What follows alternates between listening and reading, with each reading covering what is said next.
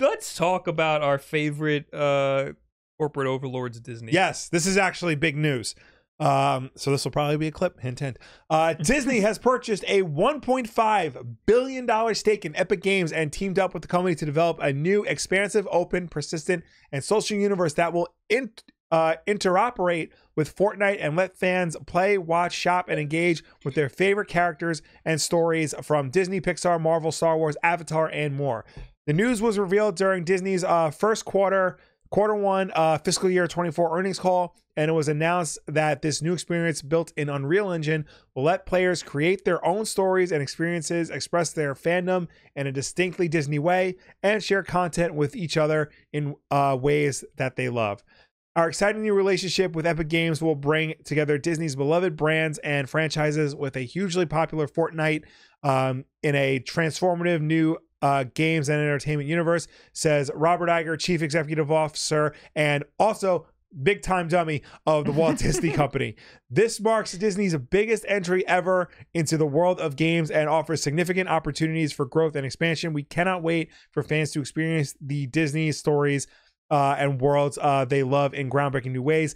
Disney has one of the first companies to believe in the potential of bringing their worlds together with ours in Fortnite, and they use Unreal Engine across their portfolio, said Tim Sweeney, CEO and founder of Epic Games, and liked the tweet of mine one time, so we're best friends. Now we're collaborating on something entirely new to build that persistent, open, and interoperable ecosystem that will bring together the Disney and Fortnite communities. Disney was one of the first companies to believe in the potential of bringing their worlds together with ours in Fortnite. I think that's true. Well, there were a lot of like Star Wars and Marvel characters in Fortnite, like towards the beginning when they started doing all that. Mm-hmm. So, yeah, I guess so. They're one of the big ones for sure. Oh yeah. Yeah, this is very strange. I'm a little concerned about this. It's giving me non-flashbacks to the EA partnership with Disney and Star Wars stuff, with the Star Wars license specifically. Now it's all of Disney. See, I feel like that's a little different. That was them. They basically just farmed out Star Wars. They were like, "Here, they do said, something with this IP that we own. Here you go, EA. You do something." This is Disney actively like investing money into the company, like before they even do anything, because they believe that this specific company will get them the foothold in gaming that they've always wanted. Yeah, but the concern there is that since they have a stake in Epic Games, they're going to want all of their IPs to be all over Epic Games stuff. Like they're going to want, when they think about video games, like, oh, we need a Star Wars game. Oh, we need a Marvel game. They're going to think about Epic first because that's where their foothold is. Well, and I tweeted this out. This is what Bob Iger said about the whole thing. He said, when I saw, this is going to be the most boomer fucking sentence you will hear all day. When I saw Gen Z and Gen Alpha and millennials, the amount of time they spend in terms of total media screen time on video games, it was stunning, equal to what they spend on TV and movies. The conclusion I reached, we have to be there. Did you tweet about this? I did. Yeah, I remember seeing this. Because I said, this is the same guy, and I had the news article for it. I cite my sources. This is the same guy who closed down Disney Interactive, their in-house video game division, in 2016 because he did not have enough confidence in the business in terms of it being stable enough to stay in it for a self-publishing perspective. Mm-hmm. So 2016, like what's that, like 8 years ago?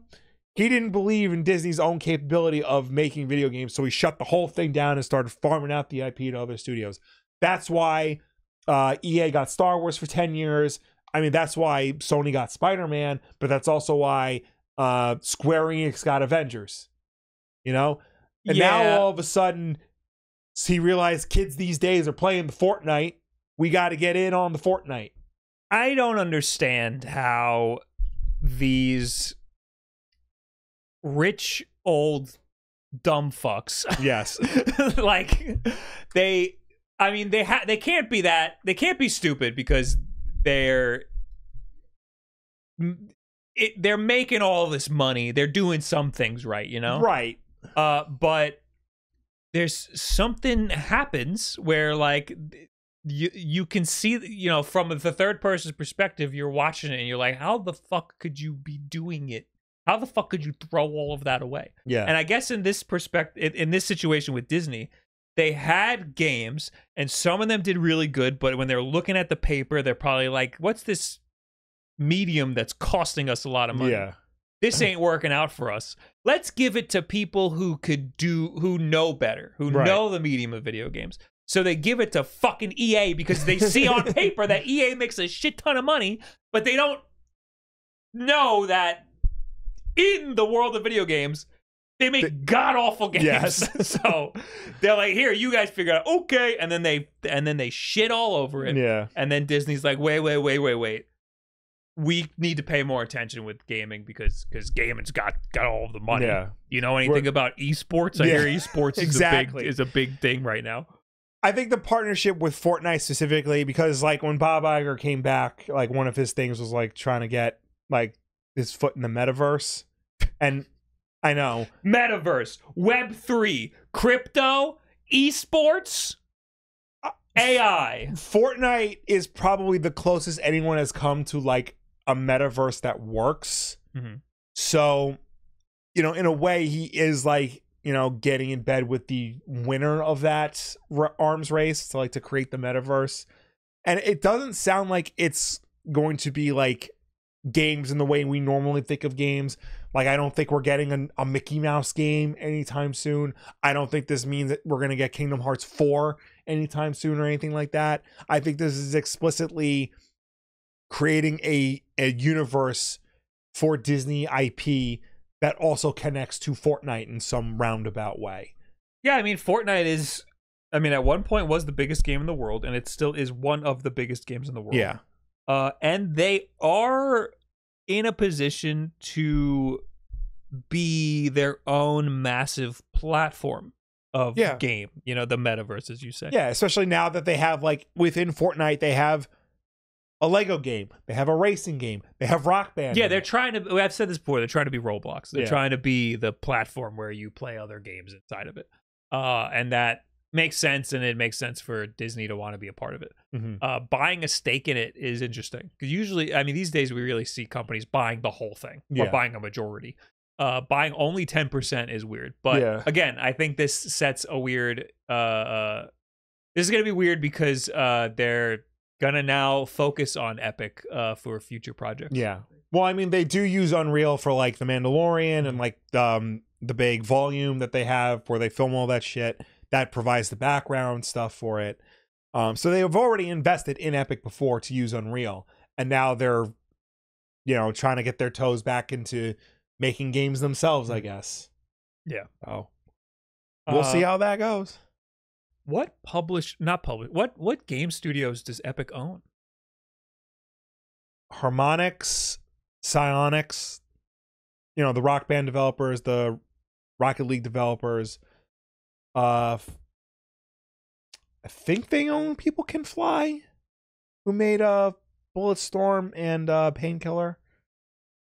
Mediatonic, Harmonix, and Psyonix. Yeah. Is that it? I thought in my head, Epic is like a conglomerate.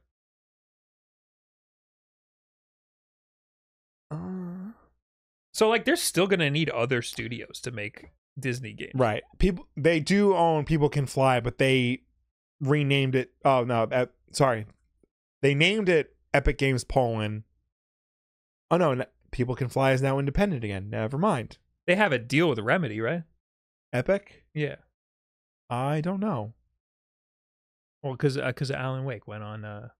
Oh right, well, went on the Epic Games Store. Yeah. But they have like Epic Games has deals with a lot of publishers and stuff. Like I think they have a deal with Ubisoft, and like those games don't necessarily use Unreal.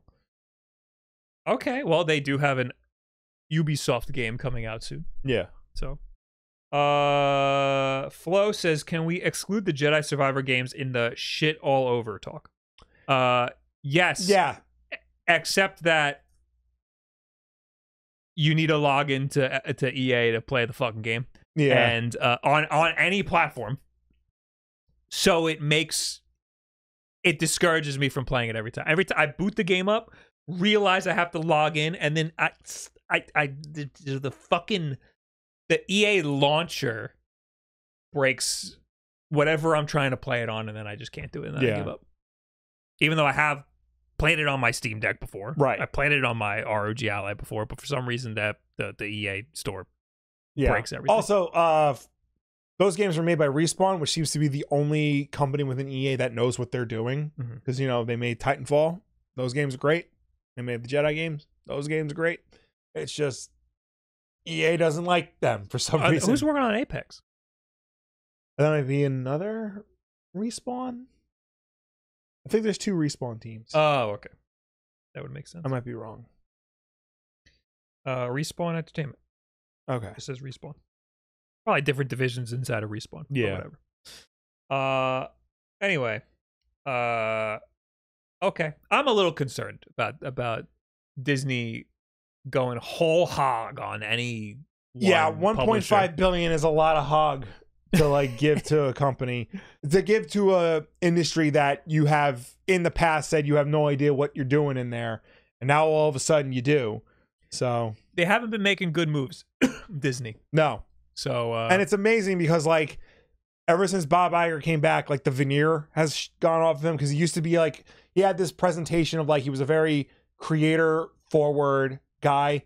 Like he gave creatives a lot of leeway to make what they needed to make.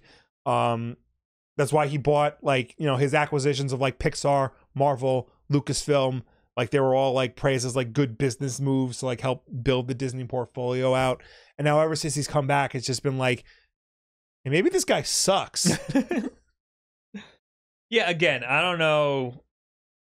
I mean, you can't always make the right decision. No one person can always be making the right decisions. But I mean, when you're the guy who's supposed to be making the company trillions of dollars, yeah, it just seems so obvious from our perspective, you know, as people who play these games, to be like, what are you doing?